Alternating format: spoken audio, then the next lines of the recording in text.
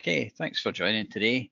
We're going to take you over a product which we call PhoneFX, which is primarily aimed for help desk scenarios. It's a single phone control solution, which is a little bit ironic because when we entered the kind of remotely controlling phone space, we started with bulk control, working with your entire estate at once, etc. But over the years, we did have a number of people say that, well, actually, I would like it to also just look like a phone as well. So this is something that we put together to solve that kind of requirement. It's been out for a little while now. We've got a couple of little updates that are part of this, but ultimately it's just a bit of a refresher to take you through it and what it's there for, and obviously allow you to ask some questions about it. So the usual kind of format. So just take you through the house rules, a refresher on who we are in terms of preferred solution partner.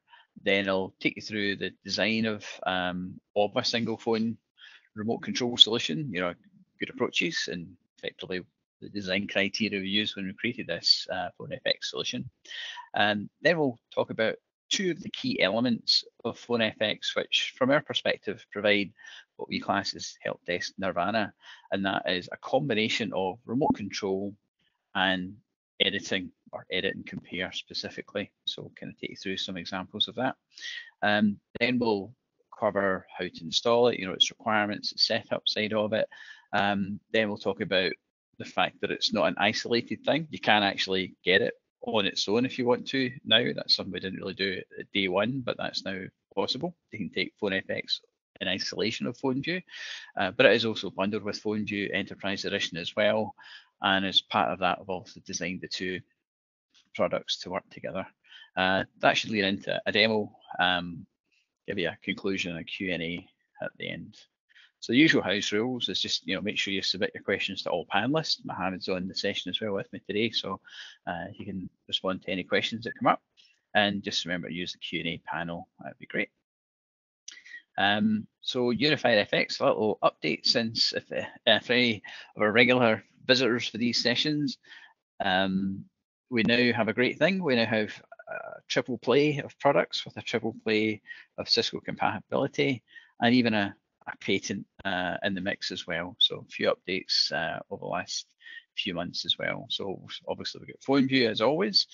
I don't have PhoneFX and NotificationFX broken out as separate top level products. We kind of see them as a kind of derivative of PhoneView effectively. Almost like a suite of capabilities. But so we kind of bundle that in there. But PhoneView, yep, that's anybody that's not aware of it. That's our endpoint management solution. It's used to manage literally millions of Cisco phones, 3 odd million last time we checked. We also have our wallboard application, which we just recently put through Cisco compatibility testing, and we've got the rubber stamp and it's passed. I've actually got a webinar on that in a week or two's time. So the date's at the end just to confirm that. You may have registered for that already, but that will just give you an update on the latest version of wallboard and just kind of reiterate the compatibility elements of it. But the key thing about that wallboard is it's currently designed for UCCX, which is, to be fair, what most people have, at least from a common market perspective. But it's really simple to install and upgrade. It's 100% browser-based, and the way we've architected it, it's incredibly fast for real-time updates. So it's all about simplicity and convenience. MigrationFX actually follows that theme as well in terms of simplicity and convenience. That's something that we created on request of Cisco to make it really easy to replace old phones for new. We think that's actually something that's been starting to pick up a bit more lately because of the release of Communication Manager 12.5, and more people will be deploying to that version, and therefore more people will have more handset models that they've probably got that will now be depreciated. Some of the earlier 7900 series, for example, will no longer work with 12 onwards. So as more people go to a mature version like 12.5, there'll be more handsets that will need to get replaced somehow. I've maybe mentioned a couple of things with MigrationFX whilst I'm on the topic, because we do have a webinar on that one coming up. I think it's early January, but there's a couple of things we've been working on lately, which may not be quite ready for January, but they're pretty close, which is the ability to handle extensibility device profiles as part of a migration, and maybe even at some point the ability to work with them separately to convert them from one model type to another. So that's something, again, that's come up over the last little while, and we've spent a bit of time on it, and we think we've got a prototype solution for it, so we just need to test all that out and add it in there. So I think that's going to be useful for those customers that use extensibility. They could obviously migrate right now, but you end up with a little bit of a disconnect because the logged in profiles model wouldn't necessarily match the new handset. This solves that problem effectively. So some things moving in that space too, which I'll cover in more detail once we get to that migration FX session. The other point is that technique of replacing the old phone for new, we applied a little while back to get that patented because we thought that was innovative and unique, and thankfully it was agreed, and therefore we got issued the patent. So it's quite nice to have that rubber stamp on that. So in terms of the actual design of a single phone remote control tool, there's a few key criteria that we really wanted to aim towards. We wanted it to look like a real phone. That's probably the initial thing. There's a number of other companies out there that have solutions for controlling phones. It's usually not their primary focus. It's definitely our primary focus. It's usually not their primary focus. It's like an add-on because, you know, truth be told, the basic mechanics of controlling a phone are relatively simple, but doing it well and doing it at scale, doing it consistently, and making the experience positive does take quite a lot of work, to be fair. And part of making that experience convenient is making sure that as close as sensibly possible, it does resemble a phone model layout. So that's one key criteria. And just nowadays, you know, everybody's using MacBooks and stuff like that as much as they use PCs. From an engineering point of view, just for that OS flexibility that you get, you know, we do. Never mind, you know, phones and tablets and things like that. Definitely a key focus is to be as platform independent as possible. Now, our software is still Windows based, as in the server side component of it, but you know, we've fully adopted all the best practices from a web perspective to give us as much platform independence as we can. At some point when we can manage it, we'll make the server side platform independent as well. But to be fair, there's a fair amount of work involved in that, so that's just an incremental process. But at least from a client side perspective, it's completely platform independent is the target. You want to make it easy to find devices, so searching and filtering and things like that become important. You want to make sure that you can jump straight to specific devices, you know, regular test phones you use, etc. And obviously, you don't want to compromise in terms of the performance or scale of what you're working with. So when you think about that, we'll get model-specific skins as the solution to making it look like a phone. So we put a lot of effort into all these kind of web page skins, for lack of a better phrase, to pretty closely match the physical buttons, appearance and positioning and things like that. It's never going to be absolutely exact. You know, the line buttons, we deliberately space them out a little bit. So if it's on a mobile device, a tablet, you don't end up pressing the wrong button accidentally. So there's some compromise that we have to make for the different platforms, but you know, it's worth it. It's pretty damn close.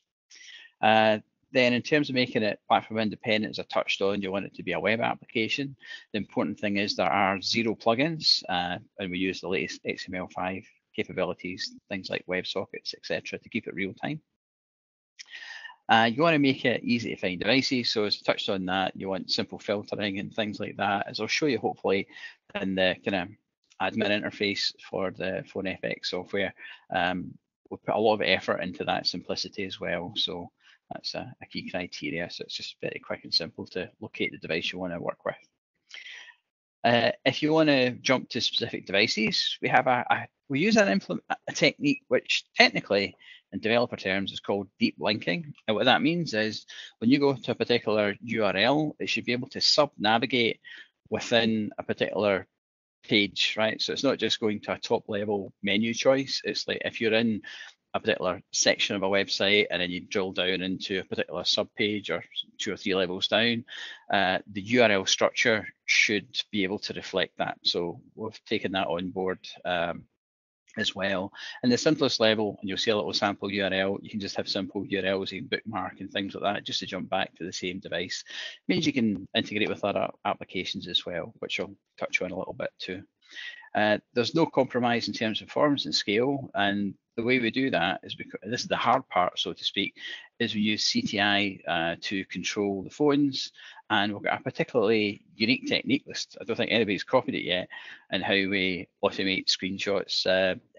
Companies that we've come across that have remote control tools usually have a timing mechanism where it's like every 2 or 3 seconds, or one, as fast as they can kind of, or try and force it to every second or something like that.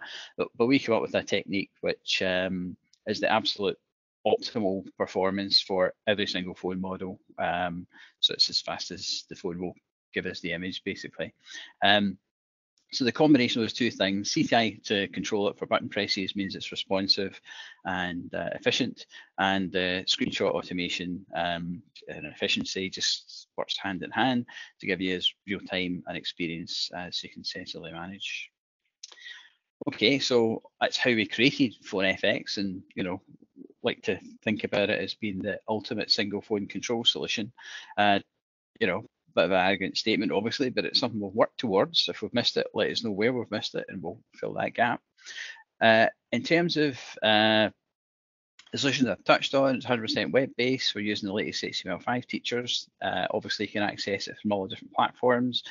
We've put a lot of effort into making the skins responsive in a sensible kind of manner. So it will actually work all the way down to a mobile phone interface, and obviously all the way up to a PC display, etc. So it's not just one solution for one platform, as maybe other vendors have done at points in the past. It's powered by Automation FX, the same platform that we use for Migration FX, and basically anything that's web-based we put on that platform. So that's designed to automate integration with CUCM and as a platform, and we'll just keep building things on top of it over time. You can integrate it with PhoneView. The way that works is within PhoneView, when you right-click on a phone, you've got some extra options. The only one I've actually listed on this bullet point is the right-click, choose the phone, and then choose the control option. There's actually an edit option as well. So you can either control or edit the phone, or both too.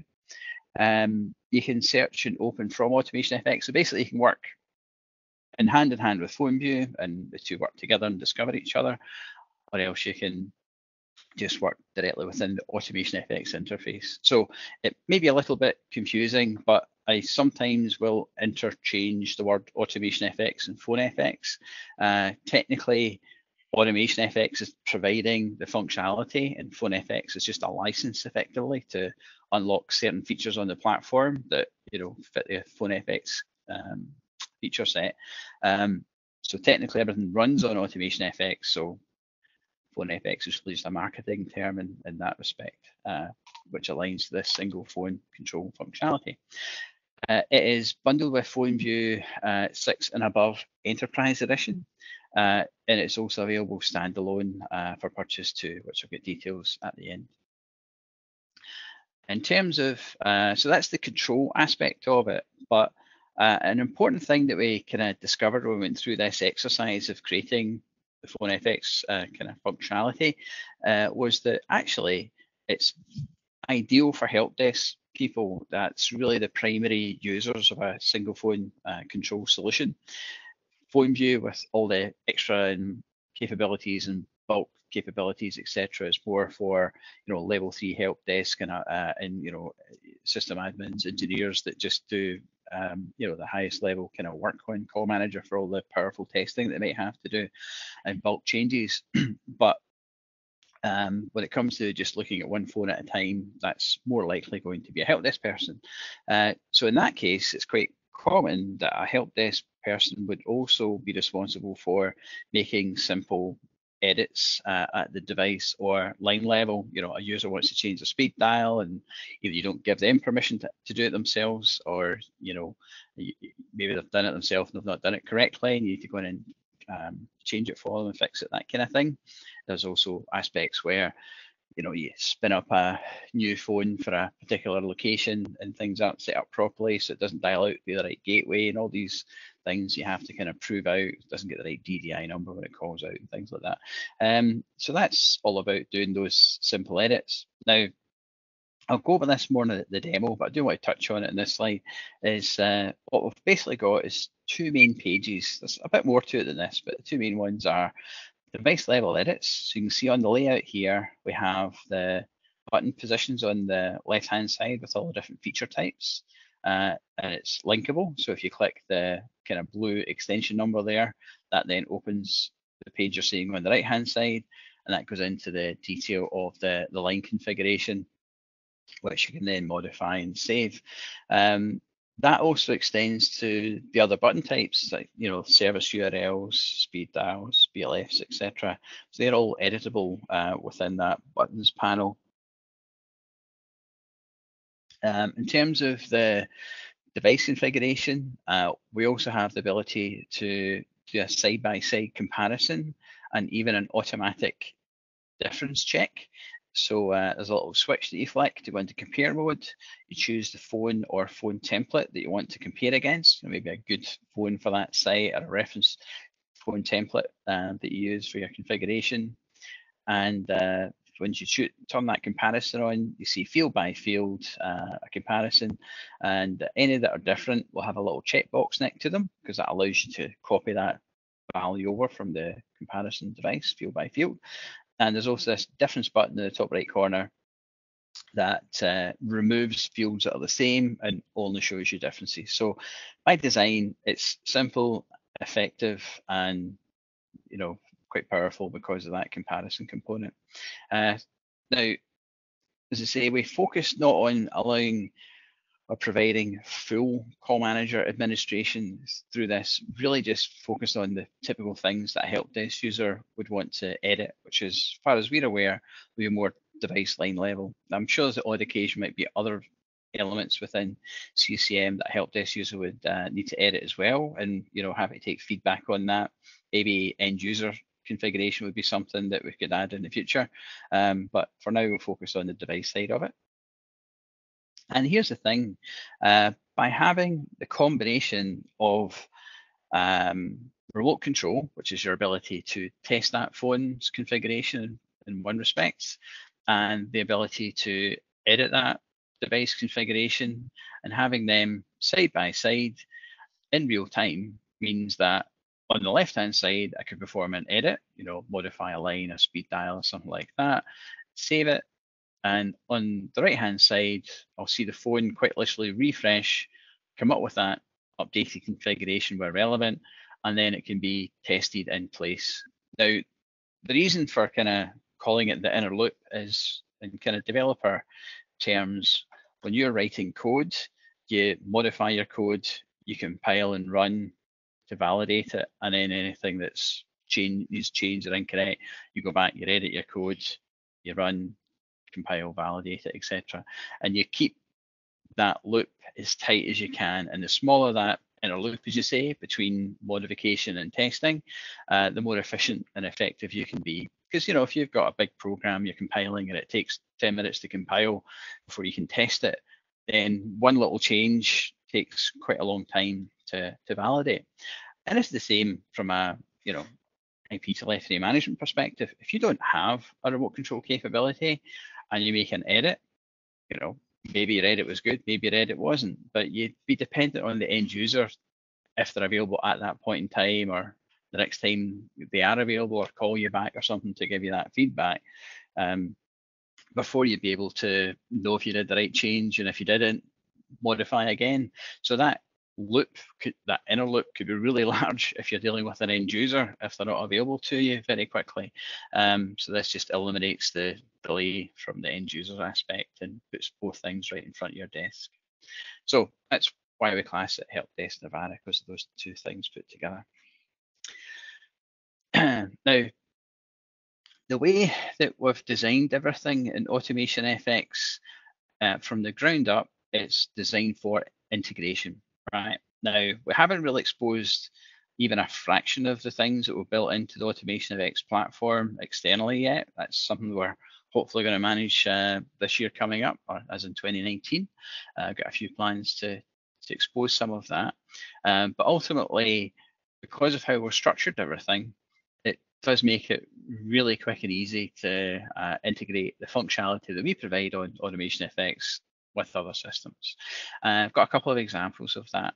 Now, the way that we achieve it, and specifically for PhoneFX, is using this deep linking technique that I was talking about. So effectively, if you can construct a URL that basically has the device identifier in there, like a device name, for example, and you build the URL based on the Automation FX or PhoneFX server and port details, etc., you can effectively jump straight into that control page and control that phone, or alternatively, with one of the other URLs, jump straight into the edit page or the line edit page or the speed dial edit page, etc. That's what that deep linking is for. So if you do have some in-house or other help desk system, and it happens to have the device MAC address in there somehow, because whatever data records you might maintain against that user or help desk ticket, then actually you can just compile a link and go straight into PhoneFX from that help desk system, for example. So again, I'd be curious for anybody that would be interested to do that, but we've designed it for that kind of external integration. So that's the generic capability that deep linking provides. But what we've actually done is create two specific examples of that in action. One of them is we've built a little Chrome extension, and the way that works is you go to, there's the big long URL there. Actually, what I'll do whilst I'm on this page, if I can find it, I think it's on this one. I'm just going to pull that URL out from the slide deck on my other computer here and just post it into chat, so you've got a button there. Oh, excellent. Got a question about the reorder button. I'm just going to jump back because that's good timing for that question.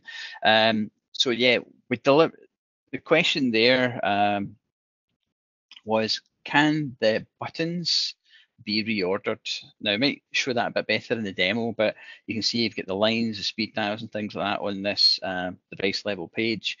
And what you might notice is there's a little 3-line kind of icon in front of each of them. Technically, that's a grab handle, and it allows you from a user interface point of view to reorder those buttons, but we haven't actually implemented the code to carry forward that change, right? It would deliberately have teasing people, to be honest, to show what's potentially possible, but we haven't wired up that particular component of the modification. There's a couple of things that make it a little bit challenging, because unless you're going to have to modify a button template, and if you're modifying a button template, you have to make sure it's an individual template to that user and a few other things like that, so you don't kind of have a bit of a confusing change. But we can do it. We've not added it yet, but thanks for bringing that up. Again, it's on our to-do list, and the fact you've asked that question would indicate that it's obviously something that would be of benefit. So we'll be looking forward to creating that feature when we get the opportunity.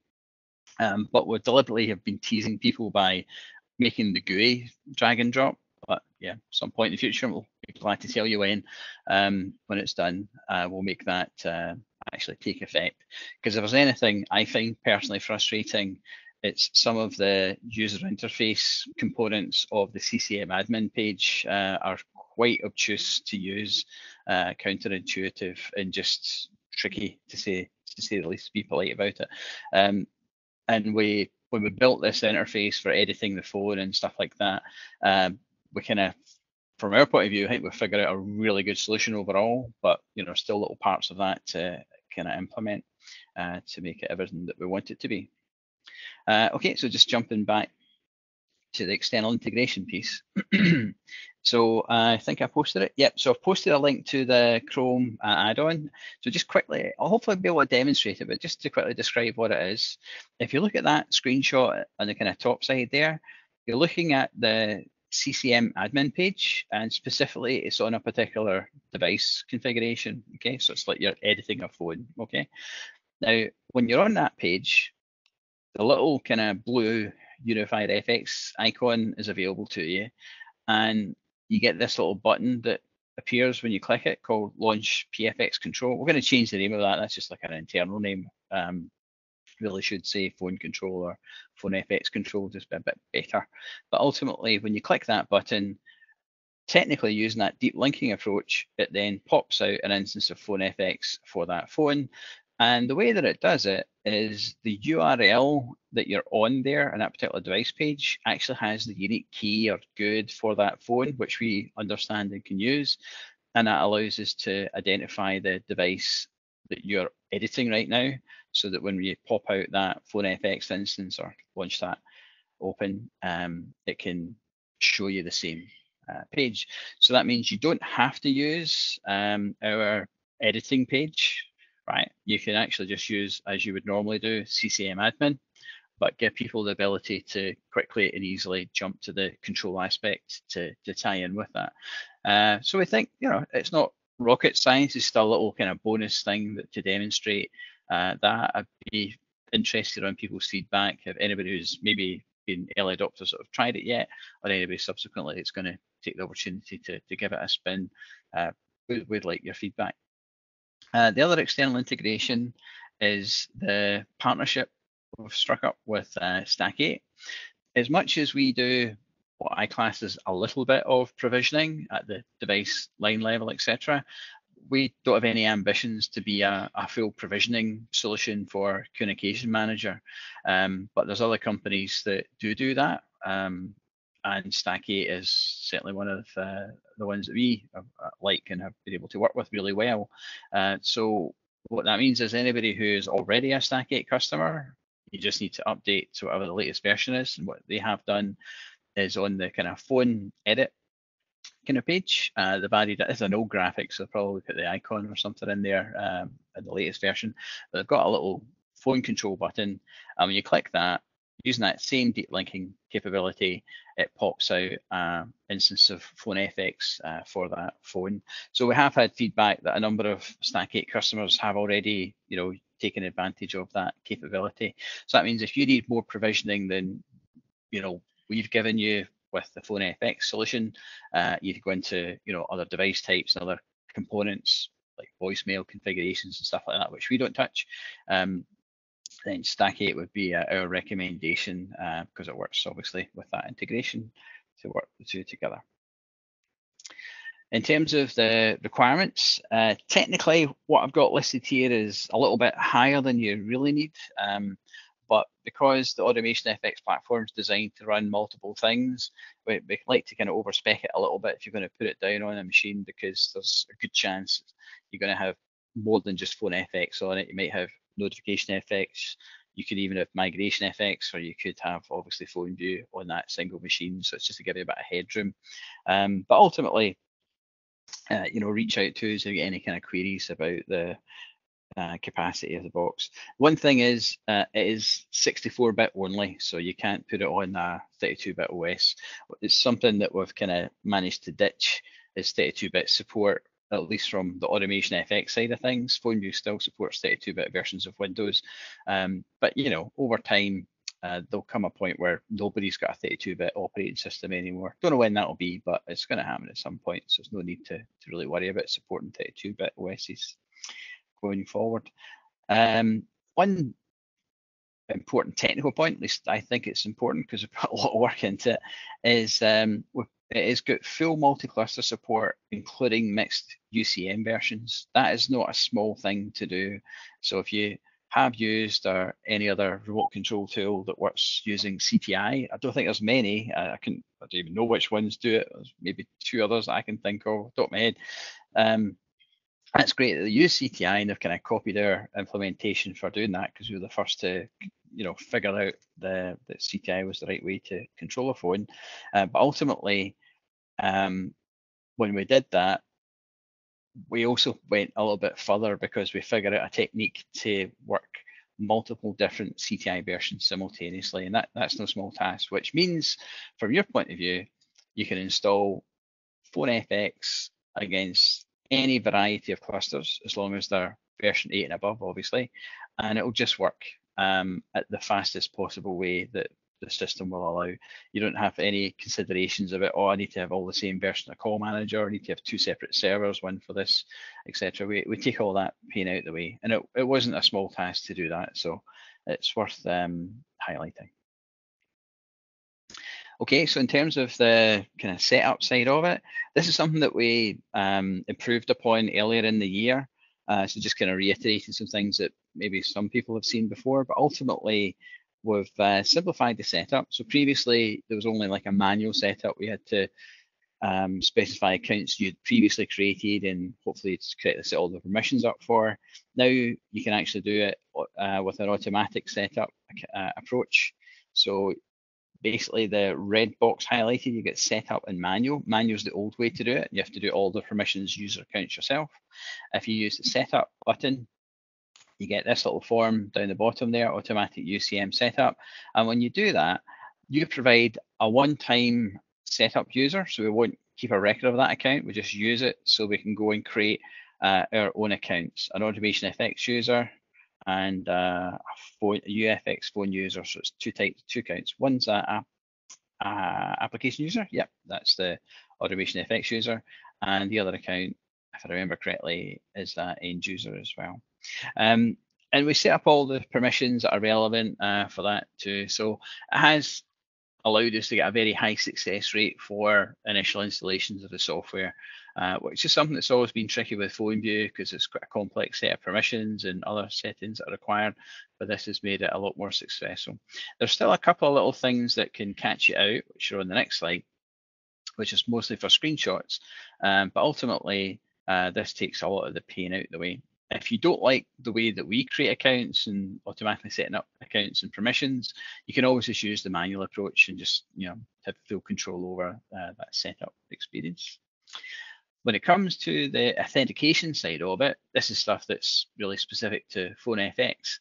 In order to see the same thing that the user sees, we have to take a screenshot from the phone's web server. So that's a prerequisite for that.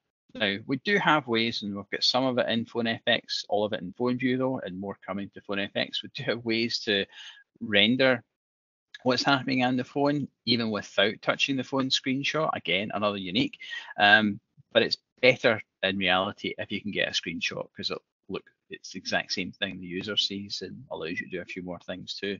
But ultimately, it's a very common requirement that you need to have the phone's web server turned on to be able to even use our software or any other remote control tool for that matter. And as part of that, you have to have a valid authentication URL. When we request a screenshot from the phone, the credentials that we send get forwarded to an authentication URL, and typically that's on Call Manager by default.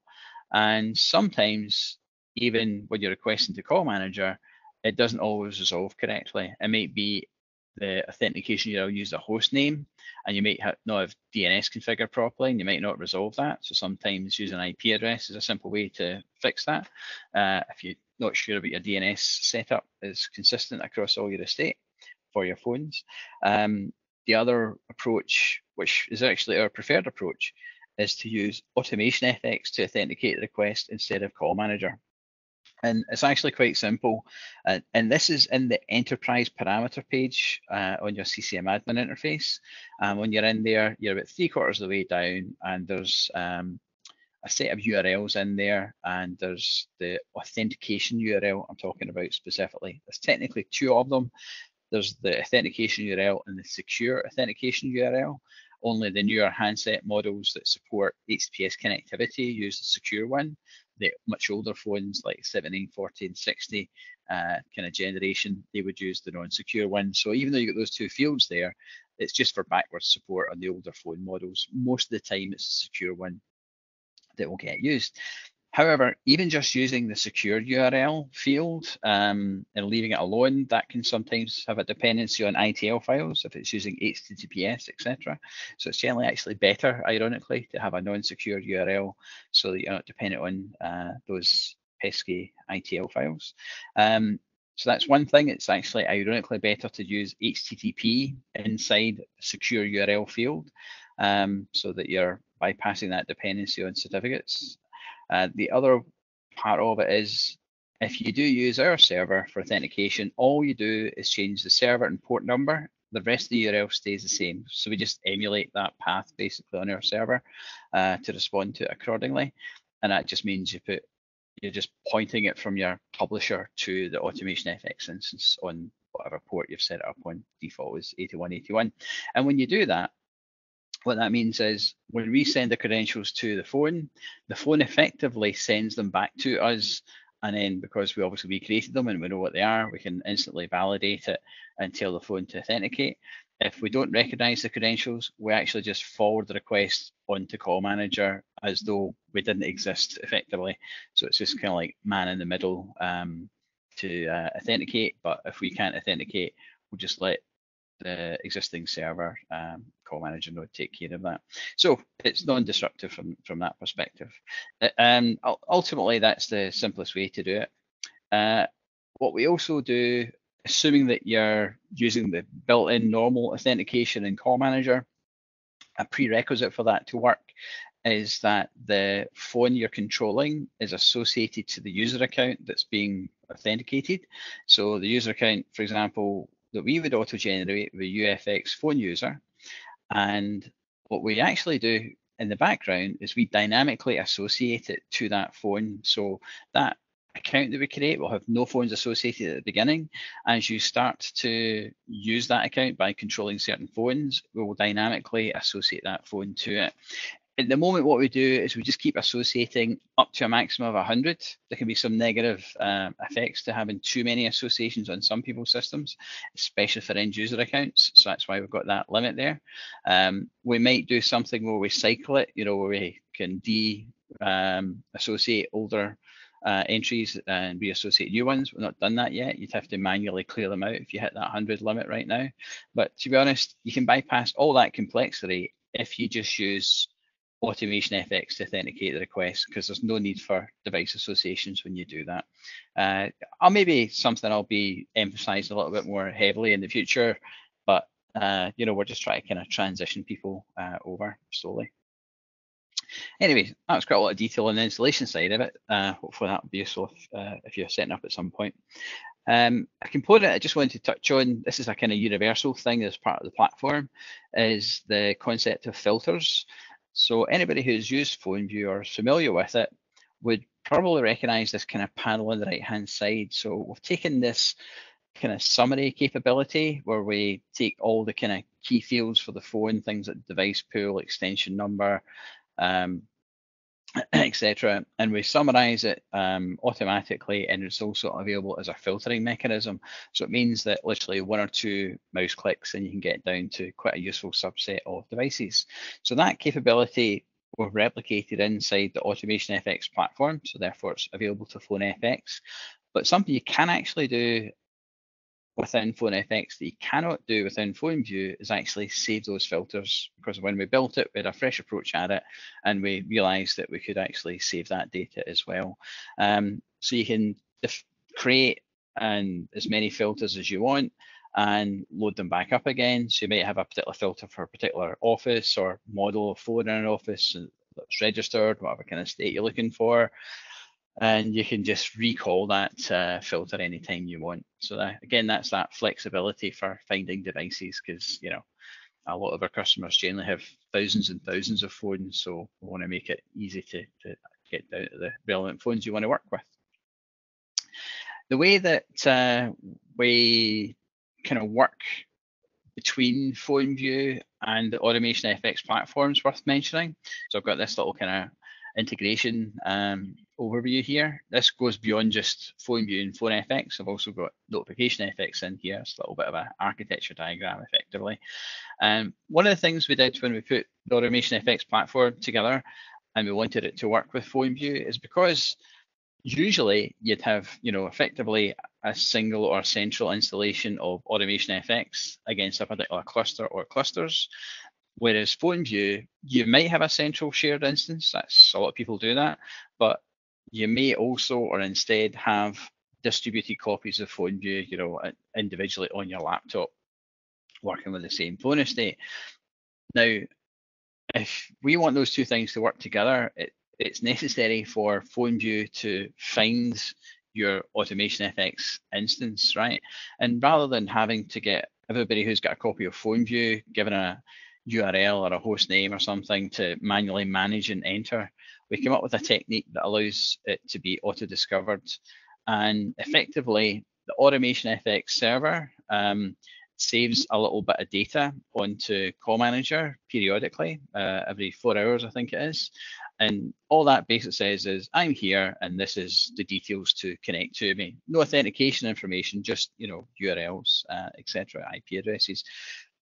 And then what PhoneView can do when you do a group update and launch it and stuff like that is it can query that cluster, find out if there's an instance of Automation FX that's configured against it, and if there's multiple, it can order by timestamp and stuff like that. Basically, it will discover your Automation FX instance automatically, which means that when you're inside PhoneView and you have an Automation FX installation with PhoneFX enabled on it, it can right-click in PhoneView, do Control, do Edit, and it will just be seamless, so you don't have to manage that configuration. So something, again, put a lot of effort into to try and make that experience as smooth as possible. I'm sure we've not got 100% right, but if anybody has any issues with it, let us know, and we'll always aim to improve these things. Okay, so that's it in terms of the bulk of the slide deck. I've probably spent more time on the slides than I originally planned, to be honest, so I'm going to have to keep the demo a little bit short, because I've just got a couple of slides I want to wrap up on. But let me jump to here. Yep, I need to share that, so let me figure that out. That'd be this one. Here we go. Now, I've not really thought this through, to be absolutely honest, when I was doing the demo, preparing for it. So I'm just going to muck about a little bit and see where I go. But let me just take you through the interface. So technically, what you're seeing here is the Automation FX platform. In my instance, I've obviously got lots of things unlocked. PhoneFX, there'll be a couple of things you won't get access to. The migration menu, that's for Migration FX. You wouldn't see that. Notification menu, that's for Notification FX. You may or may not see that depending on what license you've got. The API menu, that's beta. That is the integration side of it I was touching on earlier. I actually covered a bit of that in Notification FX webinar a couple of weeks ago. Started to introduce that a little bit more to people. But that's, again, something for the future, aiming to kind of make it a bit more public next year. What you will primarily be working with, though, is this phones page. So if I click on this and I scroll down a little bit, I think I've got a filter in place at the moment. Just get this now here. I've got this search field. So just take you through how this interface works. So at the bottom of this kind of left-hand panel, so scroll down here, I've got this summary data. So we can see here, I've got registered phones counted. I've got 26. So if I click registered, you can see the table on the right-hand side is showing me all those entries. If I want to go to a particular device pool, let's say I do New York. Now, notice the number 9, so that means we've got 9 devices in the New York device pool, but because I've got registered ticked as well, it's a combination of those two. So if you look on the right-hand side, it actually tells us down here, we've got a total of 5 registered phones in the New York device pool. So again, that same benefit you get from PhoneView, just a few mouse clicks, and you can actually kind of get a little bit of reporting and understanding of the state of your environment. Now, I'm going to, on top of the filtering, you can also sub-filter with a simple search. And this is one of those cross-field searches. This is something I'm particularly pleased with because it just takes a lot of pain away from finding things. So you don't have to tell it what you're searching, you just type. And because it's searching multiple things simultaneously, it will match pretty much anything. For example, if I type GLAS for Glasgow, you'll notice that it's got all devices in the Glasgow device pool. Let's say I type in a model number, 7941. You can see I've got 7941 matched there. I could type in a subnet, actually, let's do that. So if I do 10.40, so you can see I've got 4 phones on the 10.40 part of the subnet. So hopefully you can appreciate that's quite quick and flexible. A couple of key presses and you've got what you want. The columns I've got on by default. You might want some additional data, to be honest. So you can click on the columns button here and add in some other ones. It does get a little bit of a squeeze if you put too many columns in, to be honest. So you do need to kind of be a little bit considerate of that interface-wise. This table is a little bit older. It's our first implementation. We've got a newer table we're working on in the background right now, which will be a bit smoother, a bit slicker. Not sure when we'll release it, but you know, it's designed to fix a couple of kind of little glitches this table has, mostly from a presentation point of view, not from a data point of view. So you know, you can add in things like clusters. You can even show firmware data, switch data, stuff like that, which is good. Now, to actually do things with the device, let's find one of the phones I was going to work with. So if I do 10132, I think that's Mohammed's phone. There we are. Now, what I'm going to do is I'm going to do an edit and a control operation, right? Now, at the moment, to initiate a control, I would choose the little tick box there to select a particular phone and click on this control button. And when I do that, it launches the PhoneFX interface, right? And you can see the URL there. It's got that PhoneFX and device name on it. Again, that's that deep linking. You can just copy that URL, bookmark it, and go straight back to this device anytime you want. You don't have to find it from our interface. And with this in place, I'm just going to test it. If I click New Call, we can see it's got dial tone. I'll click it, cancel, to hang up. So I've got nice control over Mohammed's phone there. And the important thing is we can see the labels and configuration on the phone, etc. I'm actually going to find another phone. See this little one that's got that BLF number on it, 178, just to prove a point. I'm going to find that as well. So it's 78. So I type that in, click, control. This one's what was that? 7841. So if I jump in and bring them both up, and if I go and bring up dial tone on the left-hand phone, you can see the BLF has changed from, I think it was green to red there. Let me just hang up. Yeah, and you can see that's changed. So I got a working BLF in this case, but imagine I had a broken BLF and I had, you know, misconfigured it. I could go away and edit the configuration and prove that it was working. So I've kind of done this in reverse, if you know what I mean.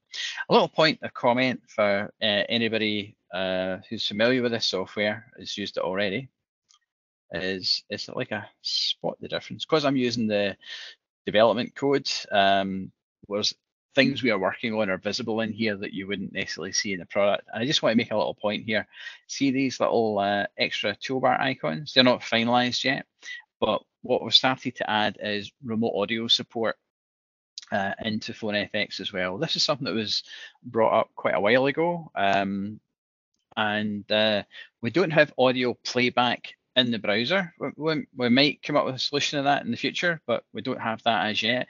But we do have a way that you can actually send the audio to a Cisco endpoint, you know, as in a physical phone or something. So if you're logged into PhoneFX or a particular user account which has some associations, they'll be listed there for you. Otherwise, you just search for a phone and you can turn the coach whisper feature on and off. So just to be clear, that's not available yet. If anybody does want to try it out, give us a shout and we can unlock it for you, have a play with it.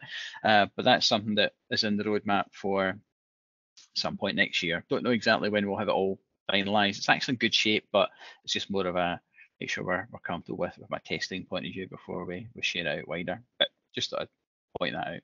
Okay, so I've got two different phones that I can control. You can see that I've been controlling them. You can see the nice live updates as things happen. Let's do some editing. So let's go and bring up Mohammed's phone here. And to edit, I just click the device name portion. And just to be clear, notice the IP address is clickable. When I do that, it just takes me straight to the phone's web page. That's nice and convenient just to get straight to the device data as well. But let me click on the device name in this case. And when I do this, it's bringing up the edit interface that I was talking about earlier. Now I've kind of turned everything on here, so let me just turn it back off again. So in simple terms, let me just minimize that panel on the left there, gives a bit of space. In simple terms, this is the button configuration. Similar to the device page in CCM admin, maybe a bit neater potentially. Show more, that expands and shows you all the buttons, because even for phones that have the support for hundreds of buttons on them, it's not very common that you're editing all of them, so that makes the interface a bit neater. You can see you've got some key data again. We've got the IP address. We've even got amalgamated some other data we have, like switchport data, which is useful. You can just go straight in and edit. So things like calling search spaces, we just pull down a list of all the CSSs dynamically, and you can choose and just start typing and search for them. So if I go in here and I do GL, you can see it's filtering to all the ones with those characters, and then I'll just hit enter to choose it. So nice and simple that way. So, by design, it should be quite effective to use this interface. The bit I particularly like that we added to this was the compare component. So if I flick this little switch to turn on the compare copy capability, then you've got two sources to compare against, as I said earlier, a phone or a phone template. So I've got a little phone template here that I've chosen, and you can see that it does the side-by-side comparison. So for example, there's no little checkbox there, and because those values are the same, a lot of fields are the same down the bottom, for example. Anything with a checkbox, let's say, for example, I'm not going to do this, I don't want to muck up the phone configuration I'm going to show you in a second, but I can click that checkbox there, and if I hit save, it will then modify the button template on that device and copy it from this template, which in this case is just a standard 7941 template. Also, this difference button in the top right corner there, when I click that, it shows me just the delta between those two, so it ignores all the fields that are the same, basically. So it kind of keeps the interface a bit more concise for its purpose. Now, that's the device level edit. People might have played with this already, and I've certainly demonstrated it before. But what we have added, and I a little while back, maybe not really published it too much, I've been too heavy on talking about it, is we now have the ability to edit the buttons. But just to clarify, there's two kind of angles on editing buttons. One of them is configuring the button, the line configuration, speed dial configuration, stuff like that. That's all available now. The other part is the ordering of the buttons, which is not currently available. So it's this sneaky thing that we're teasing you with, that if I can a grab handle and I can move this around in the UI, but when you save it, it'll ignore that reorder operation. So fingers crossed that's something we can sort out for next year. But I hope you would agree that once we have that in place, it's going to be a really sweet solution for reordering buttons and stuff like that. What we'll probably do, just talking it through actually, is if your button template is an individual template or one that we identify as unique on this phone, then these buttons will be available so you can edit them. And I think what we'll do is, if it was, for example, a shared template like the standard 7941 SCCP one there, then these buttons will either disable or disappear, something like that. So it'll be quite obvious if you can or cannot rearrange them. But for now, we're just teasing you by having them in there to show what we're going to do in the future. Right, well, let's show you some of these edits. So for example, if I go to BLF1 and I click on it, you can see that I've got the label is modifiable. Let's actually do some edits here. I haven't actually tested this on this phone, so I could break something. But let me just try this out. So if I grab this guy and just fit him into the left-hand side of it, like so. Push him to the right corner. Fit in a wee bit. So hopefully you can make that out. But on the right-hand side, we can see there's a BLF1 there and a BLF2 there. So it's BLF1 labeled here. Let's be inventive and put 1, 2, 3 on it. Actually, why don't we just put the number, given that it's right down below there. I'll put a little space in. So we've changed the label to be a bit more useful to map, represent the number that it's mapped to. We click update, and we can see that it's changed that to orange to represent that we've made a change to the button configuration. It's not saved it yet, but it's just recorded that we want to make a change. Now, just make sure I don't break anything here. I don't have any of those copies turned on. Okay, don't think so. Let's turn that off. So hopefully the only edit I've done in this session here is to change that BLF name. So let's hit save. So we get a little green toast there just to confirm the save operation was accepted. If we look on the right hand side, see the phone's kind of resetting. Yeah. And then if you look at that button there, BLF 10,004, so it's made that change.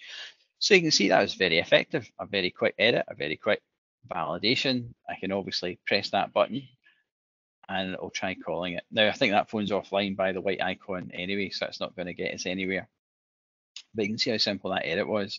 And that's the same for the other button types, you know, like service URLs and things like that. Now let me show you a line. May not edit anything, but just show you that it's there. So I click on the line option and you can see that I've got the display labels, text, the busy triggers, I've got the calling set spaces and things like that.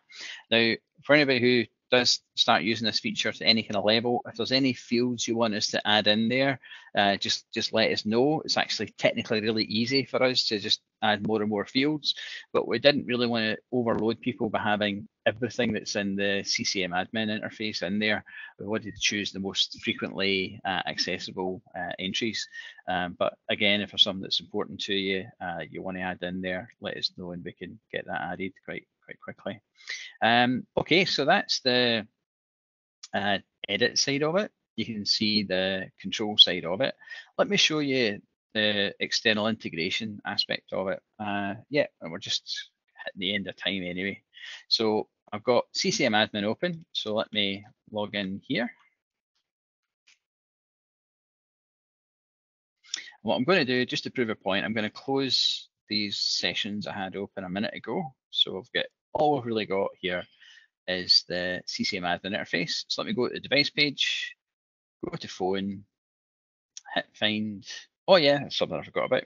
Let's use this. Now, what you might notice here is I've got a client service framework device, so a Java device basically. You can see it's actually registered. Just going to show off a little bit. I've got PhoneView running here, and if you didn't catch it, when we did the PhoneView version 7 preview webinar a few weeks ago, quite a lot of people did attend that, which is great.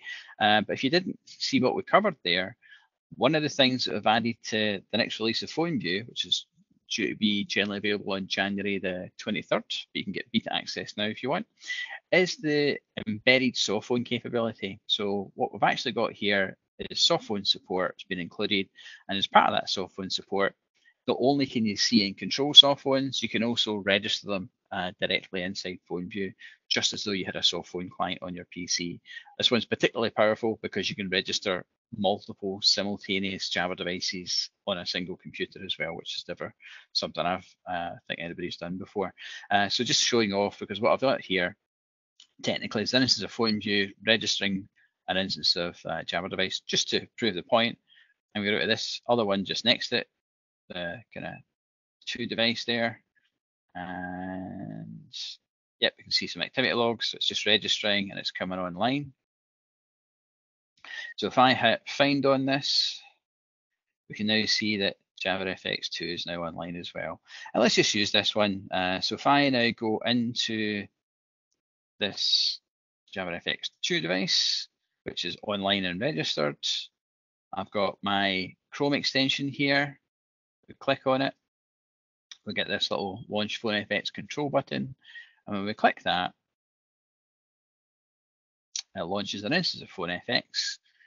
But what we've also done with PhoneFX, we've added support for softphones too in there. So this is technically a Java instance.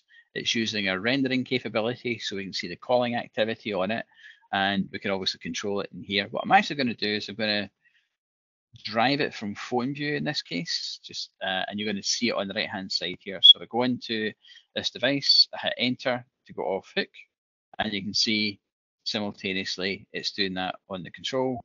Let me dial a number, so that'd be 75001, I think. So you can see the same thing on the right hand side. We'll go to that device, we answer. Let's go back to the phone here and hang up. You can see it drops a call and it's represented that way. So that could be an end user with their own Java instance active and registered. That can be IP communicator as well. and allows us to work with it. Now, the important thing is it's not touching to any web servers because it's using CTI to render it. So the two things I was really showing you there. One of them is this Chrome extension, which allows you to go from the device level page straight to controlling the phone and testing the phone. And secondly, the fact that we've also added support for soft phone devices as part of PhoneFX as well. The soft phone support, that's coming as part of version 7. So let me jump back to the slide deck and just wrap up the last few slides. So in conclusion, as we like to do, you can actually get PhoneFX and NotificationFX for free. And it works for up to 3,000 phones. There are a couple of feature constraints on those free versions, so it's great that you can work them for free up to 3,000 phones, but there's a couple of critical things that we have held back in there, to be fair. So for example, in the free variant, you cannot use the settings button. You cannot make any changes. You can see the changes, you can compare devices, you can see a device, you can compare the device, but you can't save any changes in the free version. And obviously it only goes up to 3,000 phones. If you do want to get all that functionality, you've got the choice of either buying PhoneFX itself standalone, and that's the URL for it there. Let me paste those URLs into the chat window actually, just for convenience. 2 seconds. Grab that and stick it in here. So if you've got the PhoneFX URL, you can take a free copy or buy a copy, and the pricing should be part of the shopping cart experience when you go in there. And ultimately, you know, give it a spin. In terms of what will coming up in the future, the next webinar is for Wallboard version 4. So that's the one where we just got the Cisco compatibility badge, which is something we're worked hard towards. We're really pleased about that. The key feature that was added to 4 to allow us to do that was high availability support. So previously you'd have to manually change the IP address if you get a high availability pair of UCCX if one of the nodes failed. Now it's fully automatic and tracks the master server all by itself, which meant we had to kind of rewrite quite a lot of code, to be fair. So we put a lot of effort into testing all that out so we could get through the compatibility as well. So it's just a lot more reliable in terms of its connectivity to UCCX because of that effort. We also have a partnership with a company called Quasi, who do a kind of CRM customer experience type things for, you know, lots of different environments, but typically using things like retail. And we've got a kind of customer journey demo of how their software works with our software and allows you to, you know, fit a few kind of use cases. So it's a nice kind of general couple of scenarios in there that we've managed to demonstrate on how our two systems can work together. So if you do get a chance, it'd be great to join that session if you've not registered already for it, and feel free to watch the recording. If you don't get onto the session, we'll post that as well. Then January, I'll be, as I mentioned, I'll be going to Migration FX. There's a chance we might have that device profile functionality ready by then. Even if it's not in the production version, it might be ready at least for beta testing by that stage, I hope.